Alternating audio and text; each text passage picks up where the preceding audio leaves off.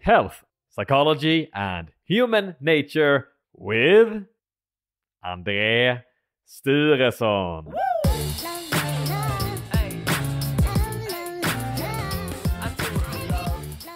Hey friends, hope you're having a great day.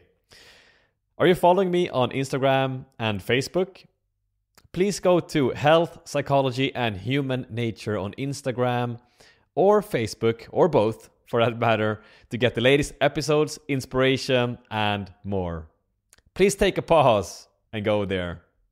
Also, if you like the episode, please share it with a friend, family member or somebody else who you think might like it.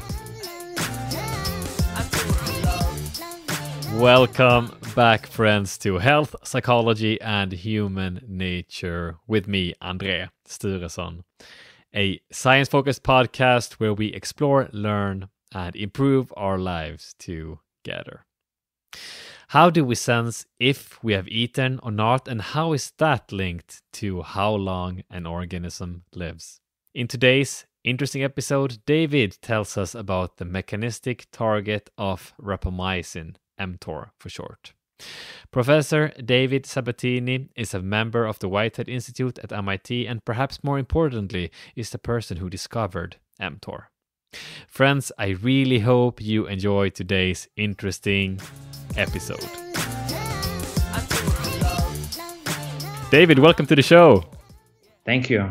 Really nice to having you on. I think we're gonna talk a lot about mTOR today, and I think perhaps we should I'm just curious to know, aging and mTOR and everything. What is it that fascinates you or that you find interesting about all the stuff that you're doing? Sure. So it's a very, very big question, I guess. I think what's interesting about mTOR, which, as you know, is a protein, and it's a protein kinase, so it works inside our cells. And we think what it does is basically connect whether we have nutrients to then whether an organism is catabolic or anabolic. So that's the little basic science part.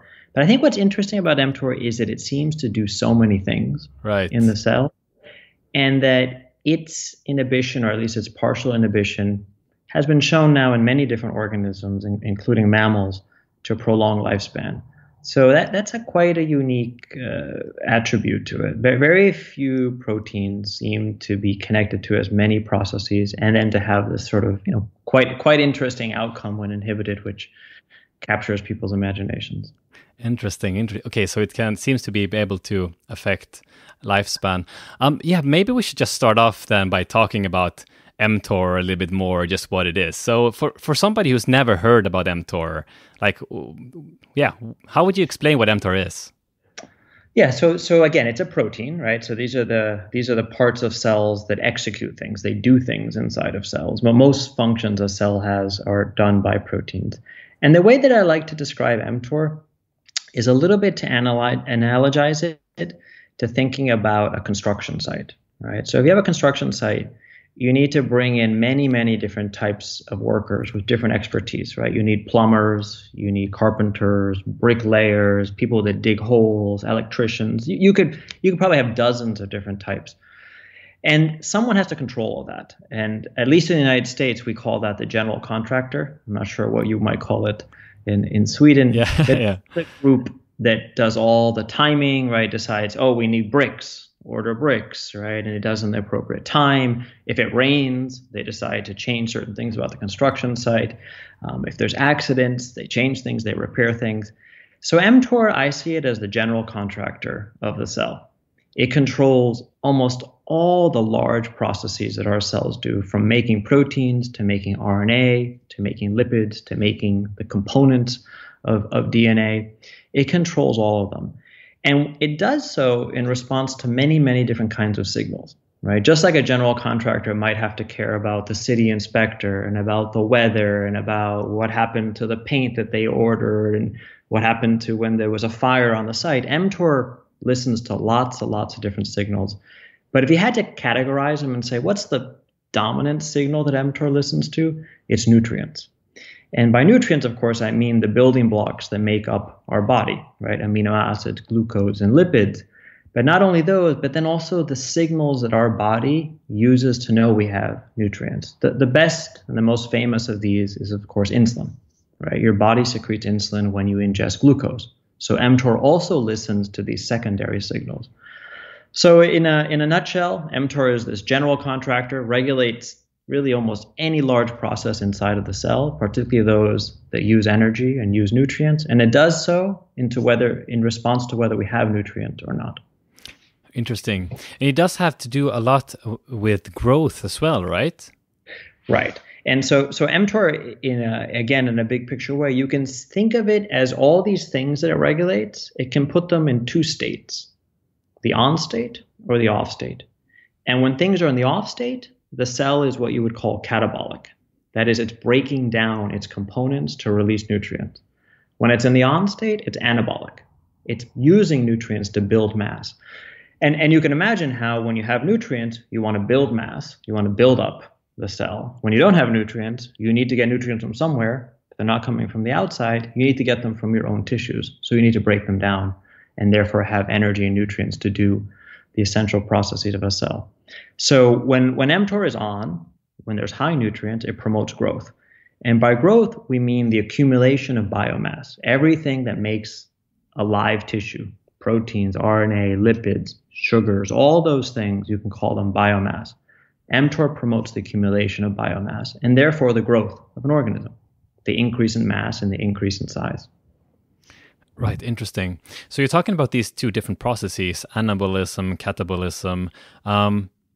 Maybe we could talk a little bit about that. So anabolism, for example, like why is that important for an organism, like in a nutshell?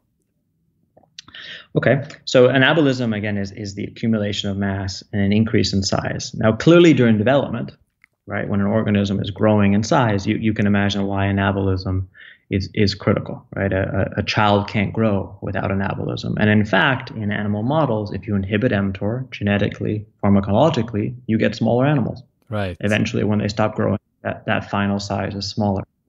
Now, it's a more challenging question to ask, why does that matter in a grown organism like us, right? We're not changing in size. But the truth is that our tissues are constantly breaking down and being remade, right? We're breaking down components and we're remaking them in a constant cycle. So you always then have to decide whether you're in the making part or the breaking down part. You can ask, why does that happen? And that's probably important for keeping tissues relatively functional. And indeed, when we prevent the breaking down part, the catabolism part, which the best way we do that in connection to the mTOR pathway is by blocking a process called autophagy. This refers to self-eating. That's the main way that mTOR, when it's inhibited, promotes catabolism, is through autophagy. If we block that process, tissues don't like it. They get sick. The tissues, for example, in the muscle and the brain don't do well because you need to have this recycling and remaking. All right, interesting. And from my understanding, the fasted state or catabolism, or when you inhibit mTOR, for example, then that is something that is also important for longevity and that is also rejuvenating. Is that correct? Yeah, I think the rejuvenating part, I would say that is still a little bit of an open question. Can you take an old animal and make it younger? I think the evidence is trending that way. But can you take an animal at a relatively youthful age, start inhibiting mTOR, and make it live longer? I think the answer there is clearly yes. And as I pointed out, it's been done by multiple researchers in multiple systems. And the most common question I get is why? Yeah. Why does mTOR do this? And why is that relatively unique, right? That's the other counterpart. There are not that many pathways. So mTOR is at the center of a pathway we call the mTOR pathway, which has dozens of components beyond mTOR.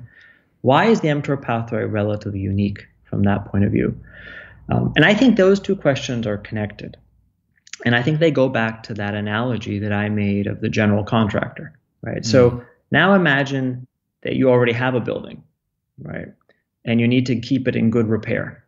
right? And again, that's going to require lots of different expertises, right? Electricians, painters, carpenters, people that make you new floors, all the things that are required to keep a building in a relatively good state. And how do you control all those things? It wouldn't be enough, if you had an old building and you came and changed the wiring, you hired an electrician, it's not going to make it a younger feeling building. It's still going to be an old building. And so again, mTOR is one of the few ways that you can regulate many, many processes at one point. And I think that's what makes it relatively unique. And because when you inhibit mTOR, you do this catabolism, you break down the existing components, and then when you relieve that catabolism, you then build them back up. You can, at least simple-mindedly, that seems like something that would help keep something young, right? Throw out the old, make new. At least simplistically, it seems that would make sense. And what's interesting is if you ask, of the many, many things that mTOR does, what might be the most important for its sort of pro-longevity impact, it might be this autophagy process that I mentioned. If you can't break things down through autophagy, inhibition of mTOR has far less effects on lifespan. This has been done, for example, in worms. Right, interesting. So it's kind of if you don't have that much resources during a period of time, and so then it's kind of like taking out the old stuff from your house, or perhaps taking off things that's not working that well, and then once you get money again, it's kind of getting new stuff which works better, and thereby getting a better working home, so to speak. Yeah, exactly. And in this case, you're actually building it, of course, rather than buying it from the outside. Yeah. And it's an interesting, almost philosophical question: is why do things like fasting or caloric restriction, which in many ways mTOR inhibition mimics caloric restriction, right? Why do those prolong lifespan? Why did we evolve for that? And I think the answer there is likely that periods of fasting, and even prolonged periods of fasting, were probably very common in our evolutionary history, and is very common in the history of all animals, right? Most animals in the wild are more in a fasting state than not. And probably during those states, in a way, you're pausing things, right? You're allowing that animal to be in kind of a pause state until there's resources to eventually procreate, because that's what the animal needs to do eventually, is to reproduce. And you can't reproduce if you're in a fasted state, right? You don't have enough energy and nutrients to build a new organism, much less to support it when it's born. So I would think that's the reason that nature has almost acquired this capacity to sort of prolong lifespan when there's periods of fasting. But that's a sort of an idea, really. So is it that do you believe that it's due to the removal of things that are not working in the body that seems to be the most important thing, and then getting them back when it comes to lifespan and health span? Yeah, I think that's an open question, but it's there are things that are not working, and whether those things are detrimental simply because they're not working, or whether they're overtly toxic. Right. So for example, protein aggregates, which have been connected to many diseases, I think there's evidence that at least certain forms of those aggregates, maybe smaller ones than we can see, but some form of aggregates is probably overtly toxic. And so maybe periodically destroying those, as you might do through an autophagic process, is good. At the same time, if things aren't working, clearly replacing them with cellular parts that work is also likely good. Right. But yeah, from my understanding, from your point of view, is really that, as you mentioned also, that mTOR is really doing a lot of stuff that is really affecting a lot of different processes, and that is what makes it special, and that is what seems to be key here when it comes to its effect on lifespan and health span. Right. It's a node that if you perturb that one node, you can cause many different things. There's very few other pathways in the cell that you could tweak and do so many things. And so, you could take a cocktail of other molecules that perturb many, many pathways and probably get the same effect. But if you had to pick one, mTOR modulators are a good choice. Yeah. So from your experience, so would you say that mTOR is it kind of the most important pathway when it comes to its effect or affecting aging and health span?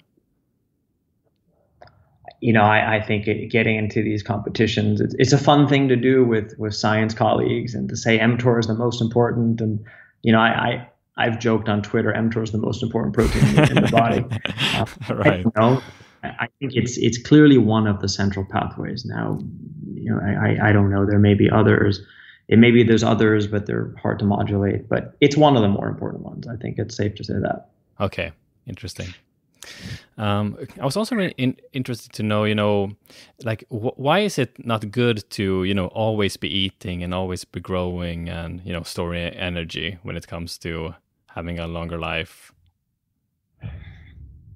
Yeah, I think what I view that the best way of modulating something like mTOR is that you have periods of anabolism followed by periods of catabolism, so a cycling.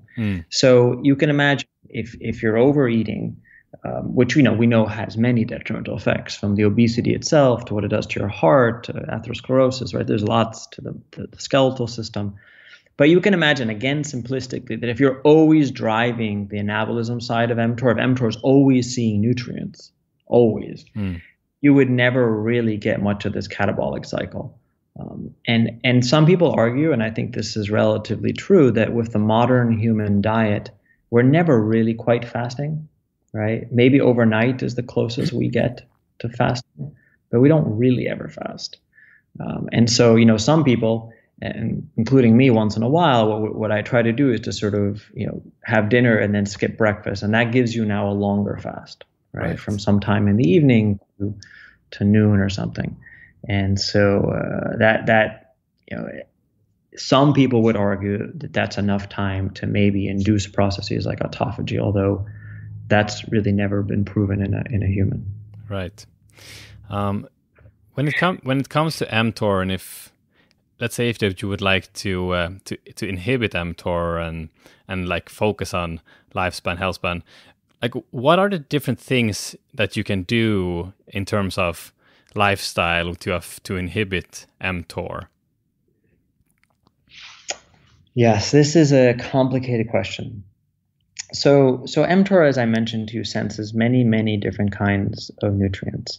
But if you had to sort of pick the most important ones, again, this is a little bit arbitrary, but I think a fair amount of data backs this up. You would probably say amino acids, which are the components of protein. So amino acids, a steak has lots of amino acids. And then probably insulin. So therefore glucose, carbohydrates to insulin. So if I had to pick two and said you can only pick two things that regulate mTOR, I would pick amino acids, I would pick insulin. And so a simple answer to your question, which is simple to say but not necessarily easy to execute, is, well, keep those low. They turn on mTOR, so keep them low, keep your mTOR inhibited. And one way you can do that is during fasting, right? You basically don't eat anything. Those things are low. Your muscle starts to break down a little bit when you fast to release amino acids, but mTOR works in an interesting way where you need all of those signals to be there for mTOR to be active. We call it a coincidence detector, right? Amino acids are not sufficient. Insulin is not sufficient. You need both of those plus the many others that mTOR senses. And so I think one way is fasting, right? When you fast, your insulin is low. Even if you start breaking down your muscle and amino acids start to come back up, your insulin is still low. So that's one way. Another way would be through the modulation of the diet. So you'd want to lower amino acids, but then what do you substitute with? That's the problem, right? So there's lots of evidence that low carbohydrate diets help you keep weight off, or at least help some people keep weight off. But those, of course, then are carbohydrates, which will turn mTOR on. So I think the best answer is to probably eat diets that are relatively low in amino acids, right? So not excessive meats. And then the carbohydrates are not the simple carbohydrates like sucrose. They're complex carbohydrates, which take a long time to digest, and therefore the amount of simpler carbohydrates that are getting into your blood are lower, and therefore your insulin isn't going so high, and therefore your mTOR isn't going so high. And so what are those? Well, those tend to be the things you always hear about: grains, certain vegetables, right? Things take a while to digest. And so the diet that I try is a fairly low carbohydrate diet, certainly simple carbohydrates, with meat once in a while. I don't pay as much attention to things like fats. That in terms of from an mTOR point of view, fats tend to be the least important signal, but they do of course have important impacts on your cardiovascular state and atherosclerosis. But I tend to pay less attention to them. Right. Okay. So you mentioned a couple of different things there. One of the things was was fasting, and you mentioned before that it's not really been shown that an intermittent fast or a time restricted eating like a 16/8 would induce autophagy. But still, like what are your thoughts on time restricted eating like 16/8, for example, and its effects on mTOR and longevity? Yeah, so I think I know there's a whole field of the exact amount of time, an exact part of the day, right, from a sort of circadian clock point of view, that one does fast. And I have not thought very much about that, so I'm not really very capable of talking about it. So I mean more a period of time where clearly your insulin is low and your mTOR becomes inhibited. And I think anecdotally, right, people do seem to lose weight, right, when they do these sort of, as you called it, sort of 16/8 type diets.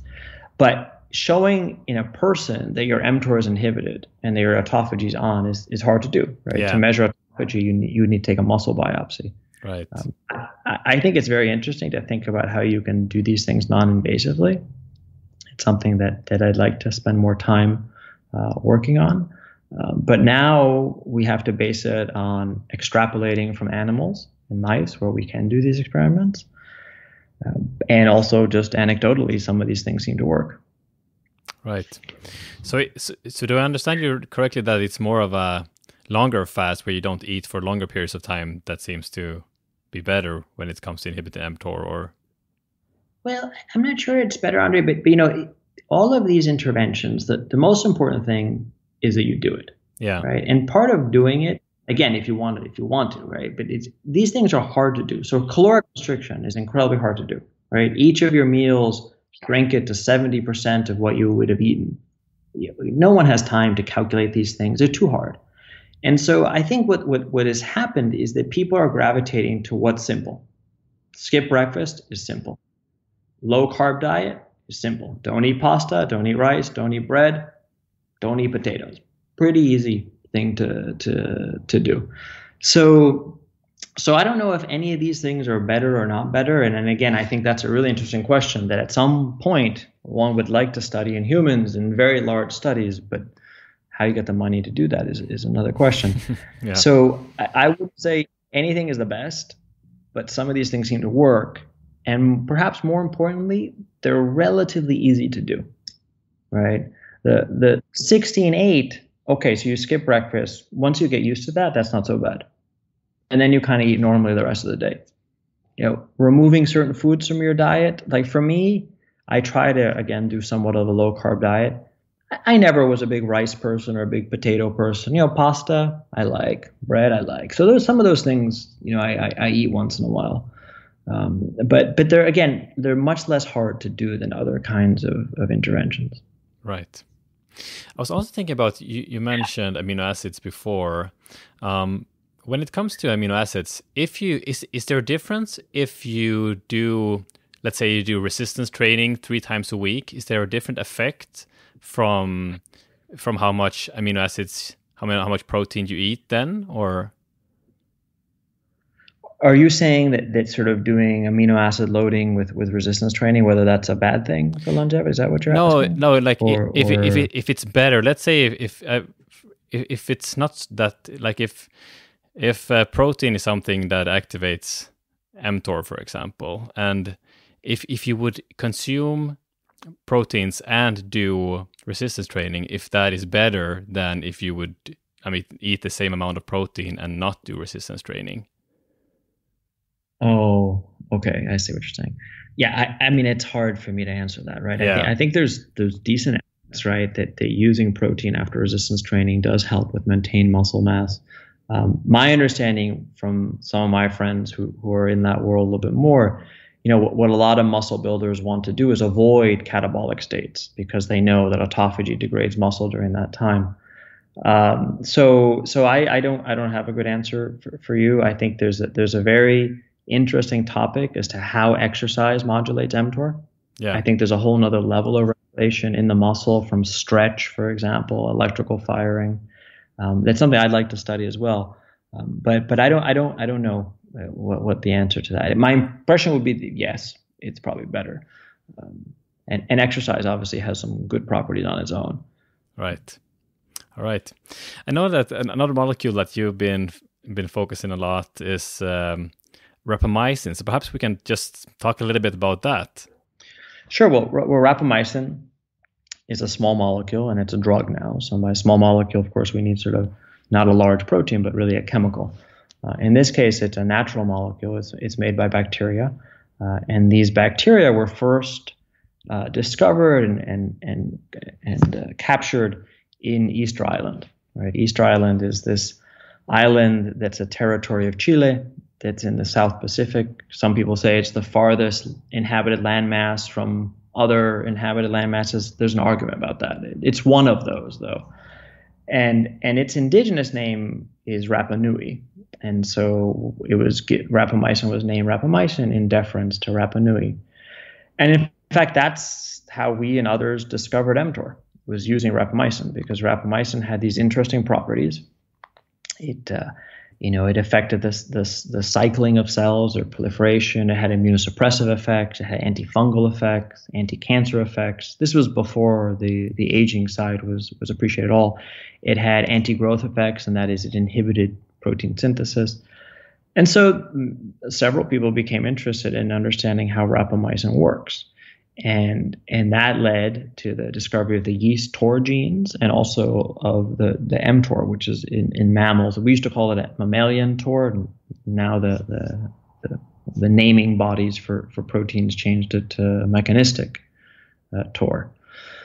So rapamycin plays a critical role in this story, and we now know molecularly rapamycin is a suppressor of mTOR. It doesn't completely inhibit it, and in fact, because mTOR is an essential protein, and what I mean by that is if you completely inhibit mTOR, you can't survive.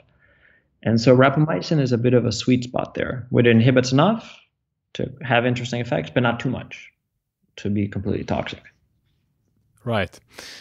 And from my understanding also, there's a lot of stuff that rapamycin doesn't inhibit when it comes to mTOR as well.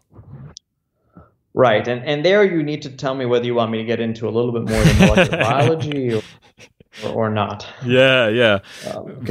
Maybe that question requires a little bit more sort of biology and biochemistry. Yeah, for sure. I was also thinking perhaps then maybe, because from my understanding, one of the big problems when it comes to rapamycin is that rapamycin, if you take it for a long period of time, it also has some negative side effects. And so from my understanding, it's that you're trying to find something that there's this two, mTOR1 and mTOR2, and that you're trying to find some drug or something that only focuses on one of the two parts. Exactly. It would be interesting to know, like, how's it going with all of that. Right. So the complexity here is that I keep saying mTOR, but mTOR is just one protein, and mTOR doesn't work alone. It actually works as part of complexes, and by complexes I mean these are sets of proteins that are stuck to each other, right, and make what we call a protein complex. And the protein complex that matters here is one called mTOR complex 1, or mTOR1. And so these beneficial effects, for example, on lifespan seem to be mostly mediated from mTOR1 and not another complex called mTOR2. Okay. The problem is that when you give rapamycin for a long enough period of time, it starts to inhibit mTOR2 as well. And we and others have argued, and I think shown, that some of the bad effects of rapamycin, some of the things that you don't want to happen, for example, like an increase in your glucose levels and increase in your triglyceride levels, may be caused by inhibition of mTOR2 rather than mTOR1. The problem with rapamycin is that it binds to mTOR, which is in both of those complexes. And so it's not shocking that eventually you would inhibit both of them. And so the challenge is, how do we inhibit mTOR1 by itself and not mTOR2? And there, again, we and others have taken many different approaches.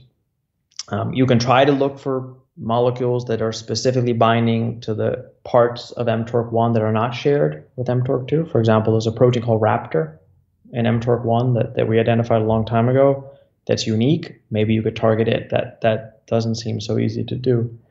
So what our approach has been, and again, this is still ongoing, is to go for the mechanisms by which mTORC1 senses nutrients. Remember I said, it's a detector of nutrients, and the nutrients that we focused on are amino acids. Turns out that mTOR senses a variety of different amino acids. And so our hope is that by understanding those mechanisms, we can then find mechanisms that are specific to mTORC1 and then develop small molecules to those. And so that's our grand vision. And we'll see whether that pans out at the end. Right. So how's it going with that then? Well, we've identified a number of the sensors. These are the proteins that directly bind the nutrients. For example, one of the key nutrients is leucine. Yeah. It's one of the more common amino acids. As you probably know, bodybuilders tend to take leucine shakes or mixtures that have a lot of leucine in them. And so our hope is that this sensor, by maybe exploiting the pocket it has that binds leucine, we can perturb it to mimic the absence of leucine. But that's still ongoing. Right. Yeah. And from my understanding also, what you're also trying to do, like in the field, is also trying to perhaps take or make drugs that can help certain organs, for example, like one focusing on the heart perhaps, or one focusing on aging, or being more specific also. Right. So that in a way is a bit of a holy grail, because one of the challenges with a protein like mTOR or mTORC1 complex is that it's in all our cells. Yeah. And it probably does different things in different cells. And so how do you get inhibition in one tissue and not in another tissue, right? So one example would be that in the muscle, it's clear you need mTORC1 activity to build muscle. So do you really want to inhibit there? Maybe the muscle is a tissue you want to spare. So one approach would be to get drugs that get into some tissues but not into others, right? That they're selective for a particular organ. That's also very hard to do, but again, there's going to be attempts to do those kind of things, but they're still very incipient. Right. So about your research, like what is it that you find most fascinating right now? Well, for us, what's been very fun is that over the last, I would say, 15 years or so, we've identified many of the pieces of this pathway. mTOR was a long time ago, but then all the mTORC1 components, all the mechanism by which it senses nutrients, the nutrient sensors. And so now we have a big collection of proteins, let's say 20 or more proteins. I think what the challenge is now to understand why there's so many, why is it complicated? And the answer to that really is that a lot of our work has been in cells that we grow in vitro, in a tissue culture dish, is to look in vivo, right? All of these components in different tissues are doing different things under different situations, and to understand how this complexity basically enables physiology and enables physiology to be robust, right? Organisms are amazingly robust. You put them in different environments, you put them under different stresses, and they make it to a large extent, right? They adapt and they make it. So all this complexity that when we see it in a cell in culture seems superfluous. Why would you make it so complicated? Why would you have 5 different amino acid sensors? Why just not have one? Is probably because in an organism, this enables a fine kind of regulation that then engenders the robustness of the system. It would also be interesting to know if there's like a risk also with inhibiting mTOR. From my understanding, also it's not that good to have an overactivation or to, as you mentioned before, totally inhibit mTOR also. Yeah, look, I think I think everything that we have done and others have done, and in fact we've written reviews about this. There's a sweet spot for mTOR. It's a U-shaped curve. Too little is bad. Too much is bad. It's really in the middle that you want to be, and you probably want to cycle between one end of the middle and the other end of the middle. If you completely inhibit mTOR, you can do this. You can take a very potent mTOR inhibitor, give it to a mouse, Give it a lot of it, it's dead. It'll die. Okay. If you activate mTOR genetically, every tissue will get sick and eventually destroy itself. It's very clear. So it's the middle that you want to be. And so anything pharmacologically that would push you to one extreme or the other is not good. That would be a risk for sure. And if we would look into the future, if you would just have to guess, like what do you know? What discoveries do you think that you will made about mTOR in, let's say, 10 or 15 years from now? That's a long time from now, 10 to 15. Let's say 5 years from now. Sure. Because any scientist who thinks they can know what's going on in 10 years, I think is simply not true.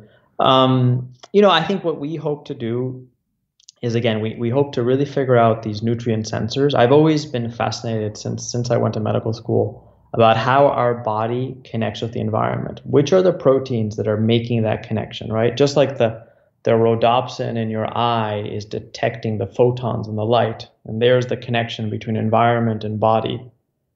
For me, I want to know the connections between the nutrients and your body. And so these sensor proteins, the ones that have the little pockets that bind the nutrients directly, I'm most interested in those. And so I hope we find most of those. We've been hot on their trail for a while. I hope we can understand what they do, right? Why so many exist and why different tissues have different ones. And then I hope we can manipulate them.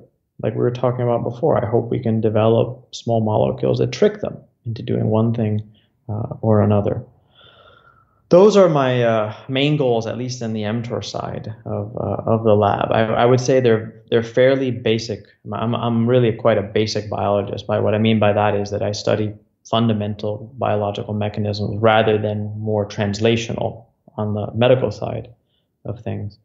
So those are my hopes, at least for the next few years. Interesting. So what is it that you find so interesting about how our body sense things from the environment? I don't know. I mean, some of it's just guttural, right? I remember from medical school when I saw some of the first presentations on how your gut detects certain foods you've eaten. It just captured my imagination. I guess I see them as amongst the most important proteins that we have, because our survival and the survival really of all animals has depended on knowing whether you have the right nutrients or not, right? It's not simply have you eaten or have you not eaten, is did you eat the right things in the right quantities? And it's hard to argue that isn't one of the most important things that we do. And this is completely lost to modern humans that live in, well-off societies, because we have an overabundance of food, right?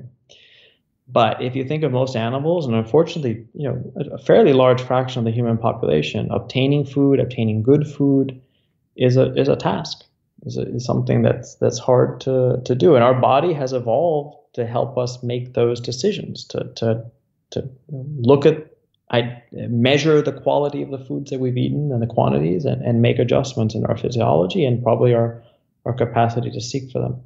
So I see it as a very fundamental problem, but it also just grabs me at a very basic level. Yeah. I like the idea of these proteins touching things from the environment. Yeah, okay, I get it. All right, interesting. Yeah, okay. So there's something there about, yeah, as you mentioned, that also being very important about being able to detect like the right kind of things, and also the importance for us as organisms, as humans as well. Right. If you think about it, we as humans, we have to get many things from the environment because we can't make them. Right. A lot of the amino acids are essential. We can't make them. The vitamins we can't get. We have certain lipids we have to get. And so we need to figure out ways of knowing we have those. Your body needs to know. Right? So it's an interesting problem to how that actually happens. Yeah, and it's quite interesting how these things, like on a meta level, it seems like quite easy from far away, but then for somebody as yourself who's really into nitty-gritty of stuff, how complicated kind of everything is. Oh, it's amazingly complicated, and I guess yeah. Again, I think that's the way we want it to be because it makes our physiology robust. Yeah. It allows us to withstand lots and lots of, imagine the running of a marathon, right? Yeah. What it must do to your body, right? And you can do it, right? These extreme fasts, going to high elevation. It's amazing what your body can tolerate For sure. while still keeping its internal environment relatively stable. Yeah.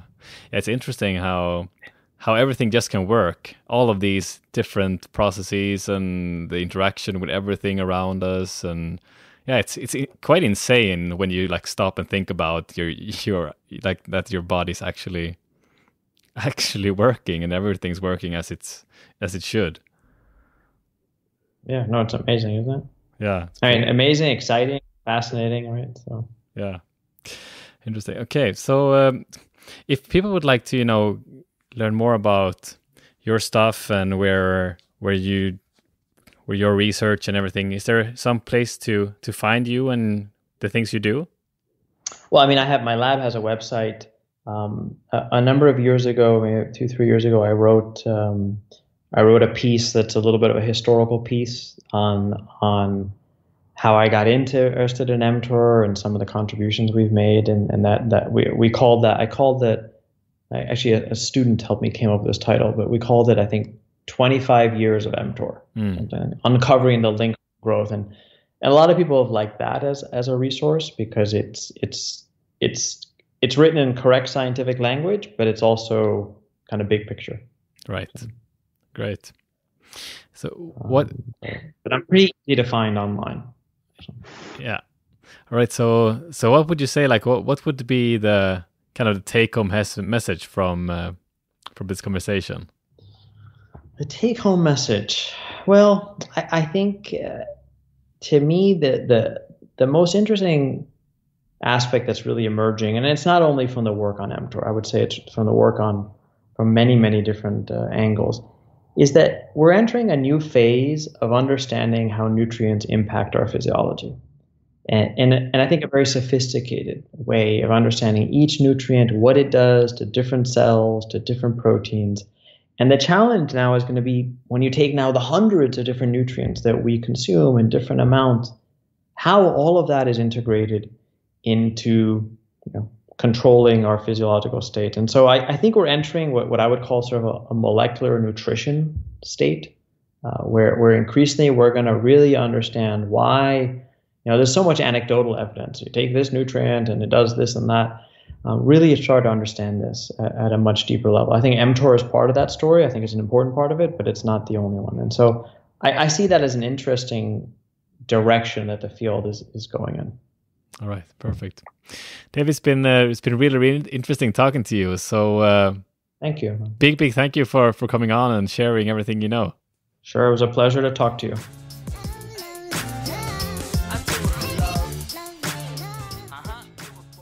Hope you enjoyed the episode. Friends, I really need your help. I'm trying to get the podcast out there.